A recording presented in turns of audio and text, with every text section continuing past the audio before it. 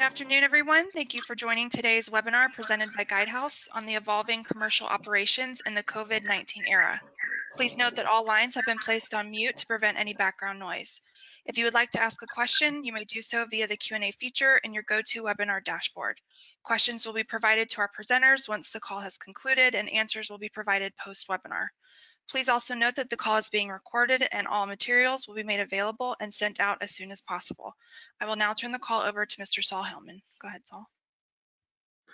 Hi, everyone, and welcome to the second part of a series of webinars that we're holding in relation to field force management in the era of COVID. The first meeting that we held a couple of weeks ago focused on the compliance elements of monitoring in a virtual environment. And since then, in speaking to a number of the attendees to that webinar and a number of our clients, we've had a lot of feedback and interest into discussing some of the challenges and some of the ideas that are coming forward in how to keep a sales force busy while stuck at home and working from home. A lot of the feedback that we've received has focused on meals and the provision of meals during the time of virtual engagement with healthcare professionals.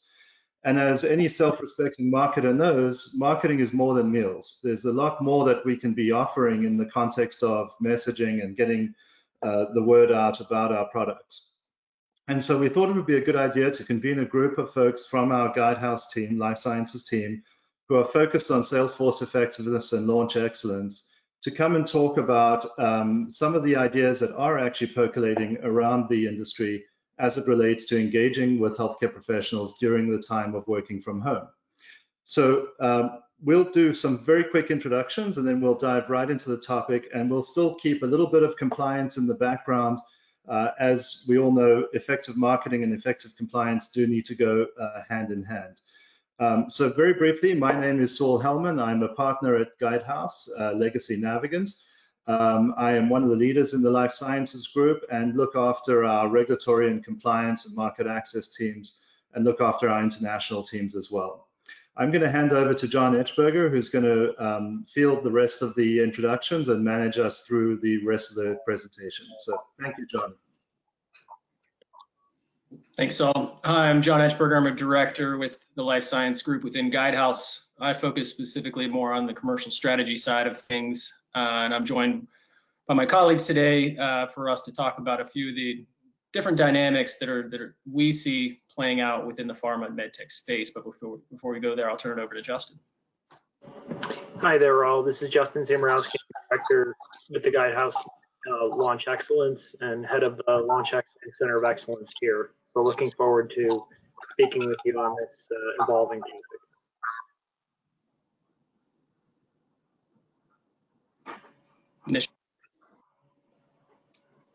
Hello, everyone. My name is Nisha Nainan. I'm a managing consultant in the life sciences practice with Guidehouse, based out of Philadelphia.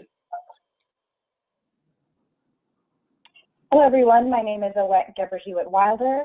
I'm an associate director in our life sciences practice on the compliance side, located out of the Los Angeles office. And I primarily work with field force monitoring, whether related to CIA or proactive. John, I'll turn it back to you. Great. Thanks again for everyone joining us today. I think what we're hoping to build from is the fundamental question of, in the environment that we all find ourselves today, which is a fully remote or near fully remote working arrangement for a lot of different commercial operations and other functions, are the changes that companies are being forced to employ today something that's going to have longer term implications for operations, or is this just a short-term fix in bridging the gap until we can all get back to, quote, normal times? And so what we're really finding ourselves involved with is companies that are trying to make very difficult strategic decisions that have very long-term consequences for their businesses and organizations, such as the decision to launch or delay launch in the current environment. Also evolving go-to-market models in terms of field force redesigns and alternative ways to approach the market with different marketing mixes. And also just how do you keep your talent that's now been benched and at home from a field force perspective and customer facing roles, how do you keep them engaged and busy and finely tuned so that whenever they are able to get back out there and engage with HCP and other stakeholders more directly, that they're going to be able to hit the ground running right away. And obviously, as Saul had implied, there's with a lot of these changing types of operations, there's certainly the background of compliance considerations that need to be maintained, because that's certainly of the utmost importance and always will be. But before we get into some of the specific details that my colleagues will talk through, if we can go to the next slide, we just have a quick polling question for all of you that are on the line. And specifically, what we're curious about is for all of you with regards to your own organizations and actions that you're aware of, has your organization taken any of the following steps below in light of the current COVID-19 pandemic? And some of your answers may actually reflect an earlier step that's been taken and not just triggered within the past 5 to 6 weeks, since most to all pharma and medtech companies have mandated work from home or virtual work arrangements. So the options, and you can select any and all that apply to your organization. First one being that you've specifically delayed a product launch in light of the current environment we find ourselves. Perhaps you've moved to a more digital or non-personal approach within your marketing mix efforts. You've downsized or restructured your field force and customer-facing organization. You've trained your field force remotely or virtually, and this can take any number of shapes and forms. This could be large virtual gatherings or independent study and other creative ways to continue to train and upskill your field force teams. Or if you've done one or more of the above or all of the above. And what we'll do is we'll take this information and we'll be able to package it up after this webinar and share it all with you so you can see how your organization is comparing to others who had joined this poll. Okay. And so with that, the first topic we want to talk about really is our experience and what we're seeing and the need that our clients have with regards to making very significant strategic decisions around launch and field force deployment. And to talk about that, I'll turn it over to my colleague, Justin Zimmerowski. Thank you, John, and greetings all. So just as we get into the COVID pandemic implications to launch, thought it would be good to just provide a little bit of background related to Guidehouse and our launch excellence capabilities, because we have been supporting a mix of small, mid-sized, and large life science companies for almost a decade now. And through these interactions in this environment that we're currently in, we've been able to observe firsthand around how companies and really help companies in terms of navigating through this COVID-19 pandemic. If we go to the next slide. Really to, say it bluntly, to say that COVID-19 is disrupting the life science industry is a complete understatement.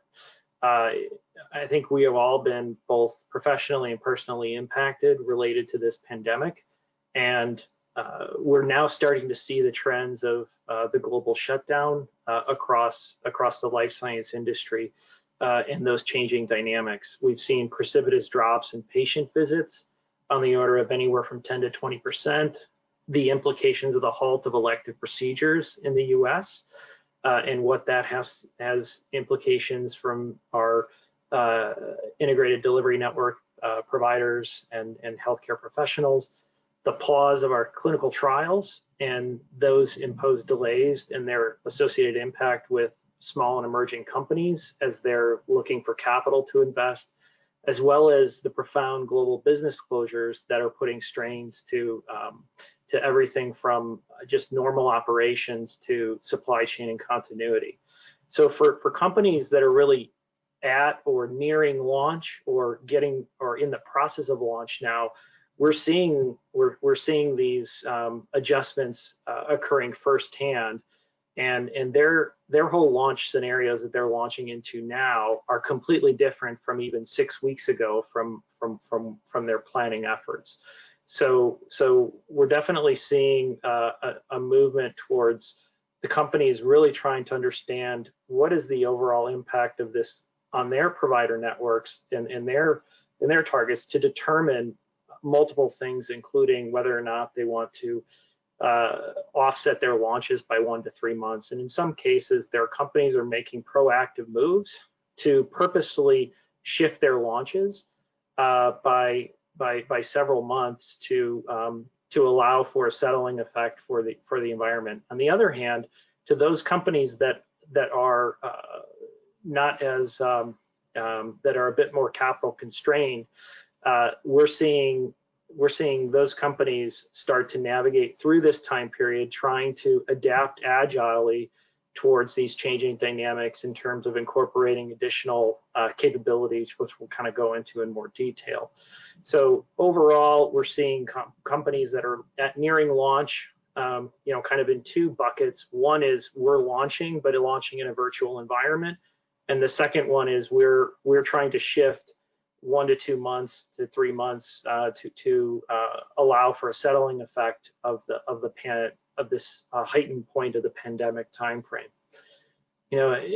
Other factors that are incorporated into the decision making, looking at how the specific market trends and prescription drops occurring with new patient starts and new drug initiations are impacting the advent of mail order and the demand at which it's required to have, because we're seeing anywhere from a 20 to 12+% uptick in mail order prescriptions. So really looking to see how these elements are impacting, and then the ability to leverage telehealth and looking at how to strategically interface with other telehealth providers, given that companies like Teladoc, as an example, are logging record utilization with, in some cases, up to 50% increases in telehealth uses.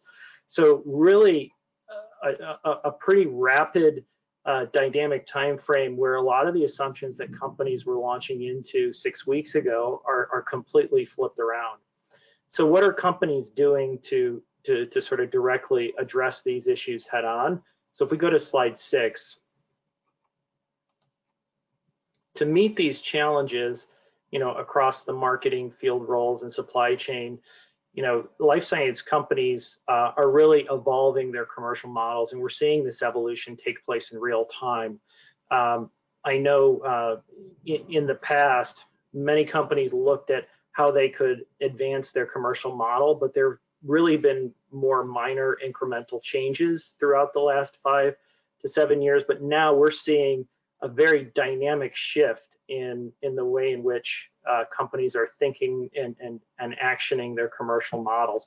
First of all, we've seen the growth of digital marketing and non-personal promotion.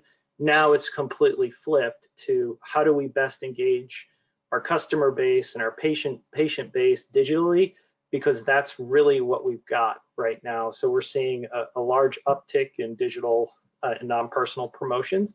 And then also too, we're seeing this phenomenon of the telehealth massive increase and the need for companies to really engage on a strategic level with them as well, depending upon their HCP mix that they're launching into.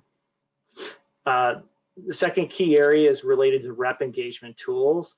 And Nish is going to talk about this in just a little bit, but what we're seeing is the really advent and move forward with many new applications and really having the field force embracing things like Zoom and Viva Engage to be able to fully transition to virtual detailing, virtual lunch and learn settings, and virtual advisory boards so that they continue, so that both field medical and field sales can engage with their customers and their KOLs to be able to facilitate those interactions while Congress activities and speaker programs are really gone at this stage. In terms of companies' ability to meet the recession impact associated with the pandemic, we're seeing that companies now are really looking hard at their patient support services and enhancing copay card benefits, moving to complete remote sampling capabilities where they may have had just partial coverage in those areas, as well as looking at how they can expand patient services based on the impact of the recession and global shutdown. And then lastly, and equally important, what we're also seeing in a recent publication out of today from Global Data cited about 2/3 of companies were concerned about supply chain interruptions as a result of the pandemic. I mean, this was published just a day ago, and what we're hearing too is those companies that are dependent upon global supply chain for API and drug product manufacturing overseas and in China are really looking at supply chain business continuity plans, looking at alternative suppliers and trying to shore those elements up to ensure that they continue to have uninterrupted supply. So really across the board, it's a massive shift towards having a lot more optionality out there across all of the functional areas to be able to help deliver the launch. So specifically in a couple of areas that Guidehouse has helped, if we go to the next slide, we've helped support companies and partner with them in terms of helping to transition to some of these virtual platforms to engage with their patients and healthcare professionals and payers in different ways.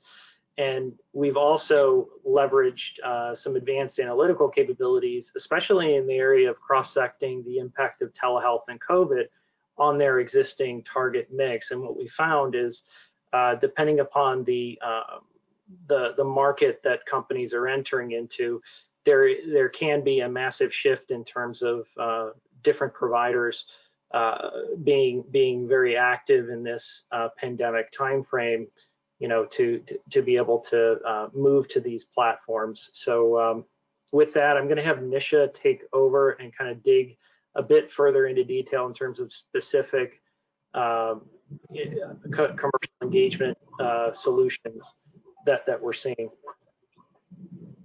Perfect. Thank you, Justin. As we continue to think about commercializing in this evolving climate, and for the time being, moving away from the traditional model of hosting a national or even regional meetings, and if we can move forward to the next slide, as we all know, these meetings involve pulling reps out of the field with high travel time and expense. But an obvious strength of this model is that it is the most engaging for the field with in-person interactions and trainings. With increasing budget consciousness, we've seen brands, even before the COVID-19 era, move to a live broadcast format that maintains some of the components of an in-person meeting with a limited studio audience. This comes at significant cost savings over the traditional national meeting. We have also seen brands migrate to this format to maintain momentum at launch, as we were on the cusp of the pandemic. When large group gatherings were being limited, field involvement can be monitored virtually, and real-time engagements and contests can be utilized to enhance the user experience.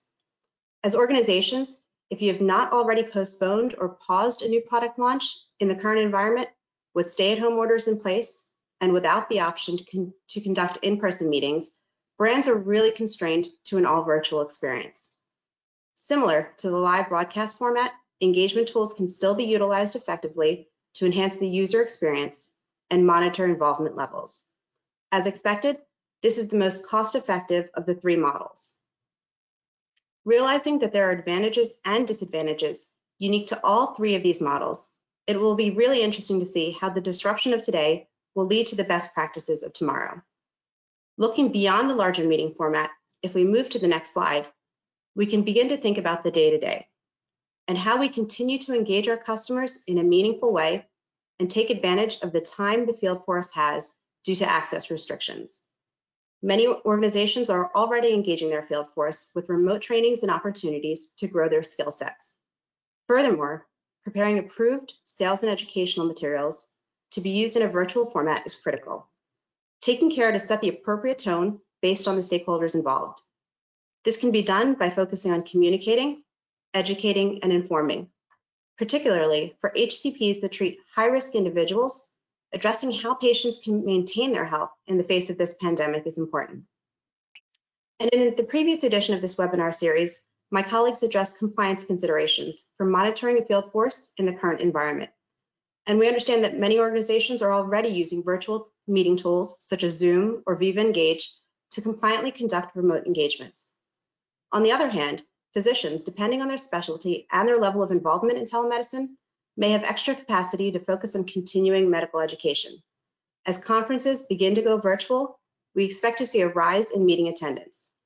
Physician interest in market research is also heightened due to the increase in downtime and the potential to supplement lost income. Similarly, physician availability could spike interest in virtual programs offered by organizations and brands. And now I'd like to turn it over to my colleague, Awet, to touch on some of the compliance considerations. Great, thank you. As we go to the next slide.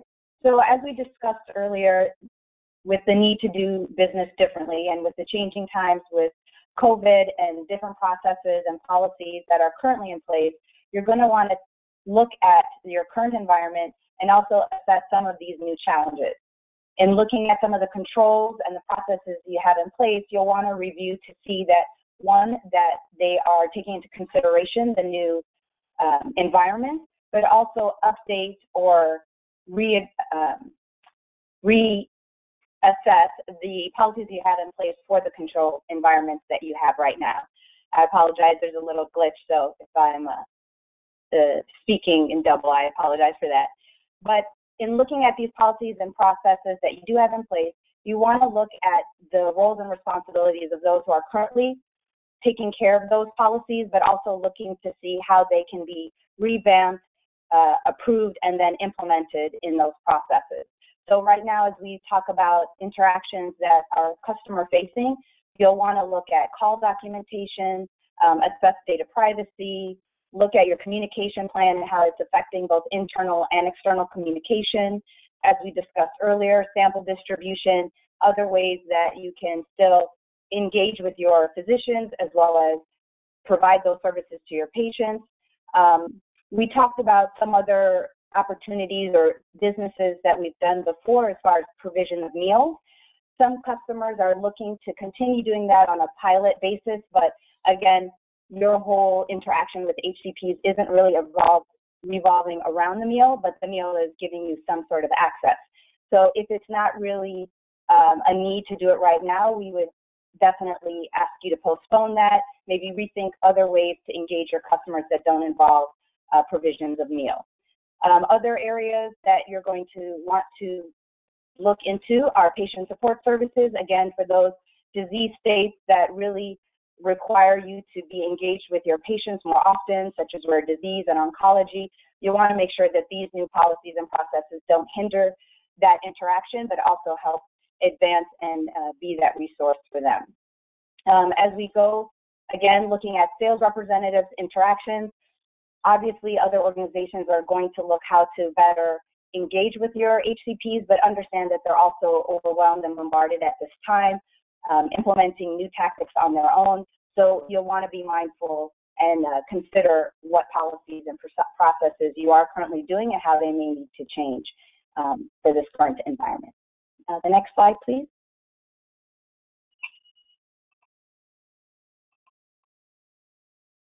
Great.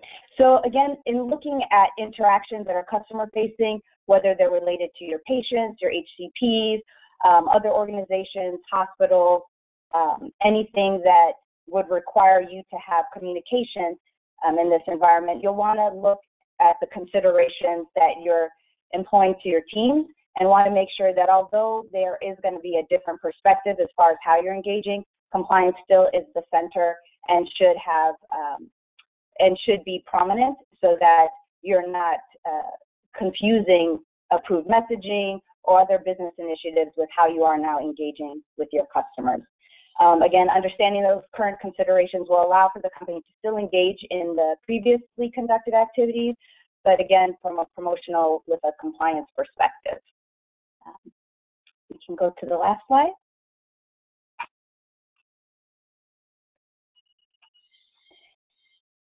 Okay, great. And then again, as we're looking at your whole organization and how to leverage resources, maybe current departments who aren't speaking to each other, whether it's IT and human resources, legal and internal audit, definitely utilizing tools and resources across the departments. If you're currently using virtual tools such as WebEx, Skype, or Viva Exchange, you'll want to make sure that these tools can be leveraged across the different departments, that access isn't hindered, that all of them can be utilized, again, with compliance at the forefront. Be sure to adhere to your company's social media policies. Again, now we're using a lot of virtual tools. We're engaging both externally and internally, so we want to make sure that our SOPs reflect that type of interaction. Especially when interacting virtually, again, want to make sure that your audience is also aware of who they're engaging with. Again, since we're not having as many face-to-face interactions, this can be confusing for your customers, so we always want to make sure that we maintain who we are, what we're doing, and how we can be a resource for them. It's a good time to, again, closely monitor your company's medical information. A lot of patients may have questions. A lot of physicians may have questions now, again, with the current environment. So some of these may not be easily answered as they have been before. So if there's an opportunity for your customers to get this information utilizing medical information requests in a different format, please be sure that everybody is well versed on how to do that. We want them to still feel like they're maintaining the same exchange of information. Also stay coordinated with your partners on the sales teams. For example, share any knowledge that is based out of situations or maybe even from other organizations, things that they've been doing well and things that you can implement and how it can make, obviously, your jobs easier. But again, with a lot of these different changing times, both your internal staff, your external customers will be confused. So try not to overwhelm them with a lot of the new activities that you plan on implementing. Make sure that activities you have done before still have that compliance edge, but that they're able to be adapted in the short term, but then also long term, as some of these changes you're going to think about implementing will actually be for the long-term use as well. And I think I'll turn that back over to you, John. Great, thanks. And if we can just go to the last slide that we'll land on. What we've hopefully tried to highlight today is just some of the evolving dynamics that are playing out from a commercial operations and customer-facing dynamic. And I think it's safe to say that nobody knows exactly where things are going to land 3, 6, 9, 12 months from now. But I think the hypothesis that sits there is that a lot of the actions that companies are taking today will have implications on how they approach certain elements of their commercial operations down the road. There's sure to be realizable cost efficiencies and more effective approaches to engaging both internally, coordinating internally, but also engaging and communicating externally to customers, HCPs, and others as well. So I think we expect to see a lot of continuing changes and new activities, creative activities that our clients are pursuing, and it's our goal to keep monitoring and tracking those, and hopefully come back here with additional topics for discussion and for your consideration. So we do want to thank you for your time. We are right at the end of our half hour. If there is a critical question that someone wants to raise, do let our host know. Otherwise, we're certainly collecting any written submitted questions, and we'll be sure to follow up on those afterwards. Thank you for joining today's call. Please be on the lookout for a link to the recording in your inbox. You may now disconnect. Thank you to the presenters. Bye, guys. Thanks.